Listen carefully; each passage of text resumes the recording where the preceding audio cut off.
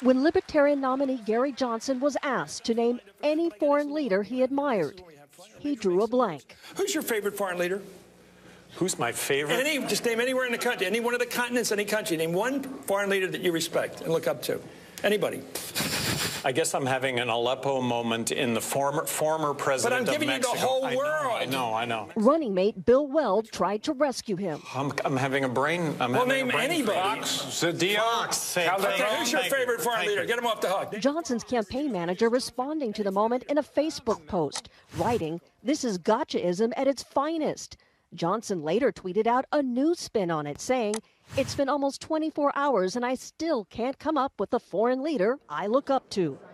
This latest stumble comes a month after this, Johnson's original Aleppo moment. What would you do if you were elected about Aleppo? About Aleppo. And what is Aleppo? You're kidding. No. The slip prompted some to say Johnson had disqualified himself from becoming president. I think it's a disqualifying statement, frankly. And fair enough. Yeah. Yeah. Let me ask you something, because So will you get out of the race now? No. And even on domestic policy, Johnson has gotten his facts confused. In response to the New York and New Jersey bombings and the stabbings at a mall in Minnesota. Well, first of all, just grateful that nobody got hurt. 29 people were injured in the bombings, 9 in the stabbings. Johnson later tweeted he misspoke.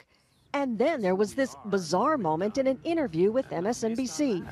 I think I could stand up there for the whole debate and not say anything and emerge as a leader. Despite all that, a new endorsement tonight for Johnson from the Detroit News. It's the first time in its 143-year history that the paper has not chosen a Republican. But this year, they say they couldn't bring themselves to endorse Donald Trump, urging voters to instead cast a conscience vote for Gary Johnson. Meanwhile, Johnson is polling at 8% in CNN's Poll of Polls, and even higher in some key swing states. He's especially doing well with millennials, a critical voting bloc the Clinton campaign desperately needs. If you vote for someone other than Hillary, or if you don't vote at all, then you are helping to elect Hillary's opponent. And the stakes are far too high to take that chance.